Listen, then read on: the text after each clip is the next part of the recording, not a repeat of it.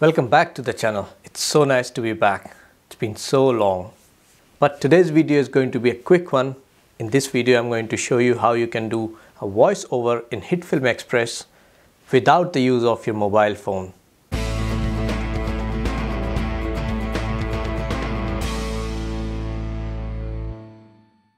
Just a couple of days ago, I had to make a video where I needed a voiceover.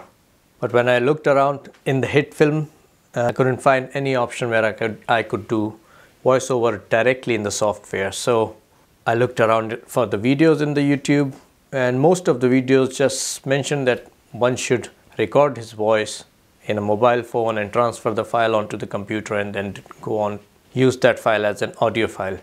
And I just wanted to find a faster way to do it where I don't need to use a mobile phone, and I found a way. And that's exactly what I'm about to share with you. So let's jump onto my computer and have a look at it.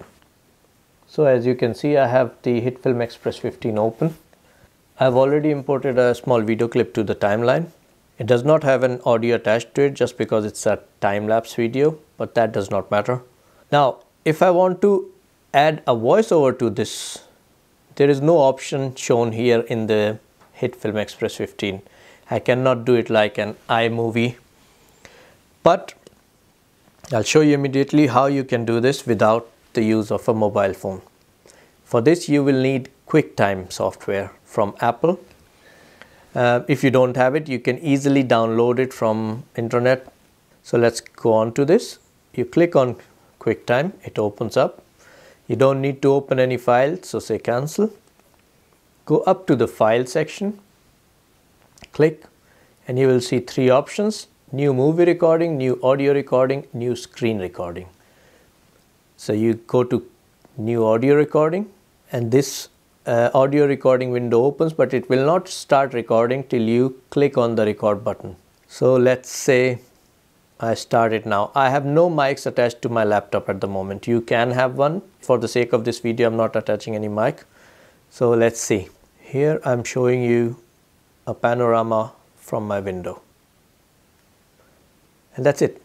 That is your video recording already done. Audio recording already done. I'm showing you a panorama from my window. Right?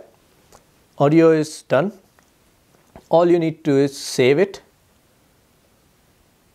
I'm going to save it on my desktop for the ease of it.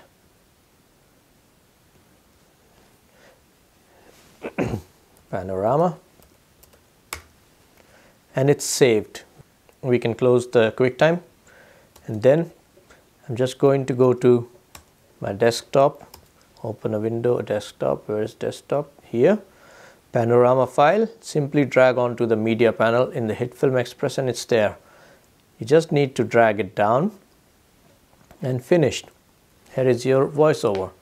When I play this on, here I'm showing you a panorama from my window. That's it.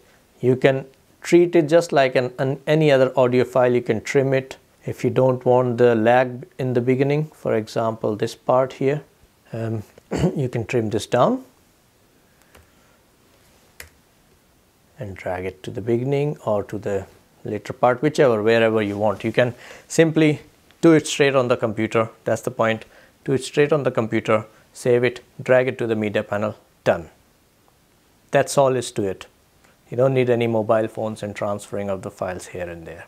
Just for info, I'm using HitFilm Express 15 right now, and I've just come to know about the new version which has been released today or just a couple of days ago, HitFilm Express 16, which apparently has a voiceover option as well.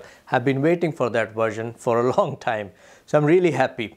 But this technique which I've just shown you can work with any software. I mean, this is just something you do in your computer and drag the file to the software. It's as easy as that. You don't need a mobile phone or a extra recording equipment. You can just do it straight in your computer. I hope you liked it, and if you did, do subscribe, like, share it with your friends. If you have already subscribed, ask your friends to subscribe to my channel.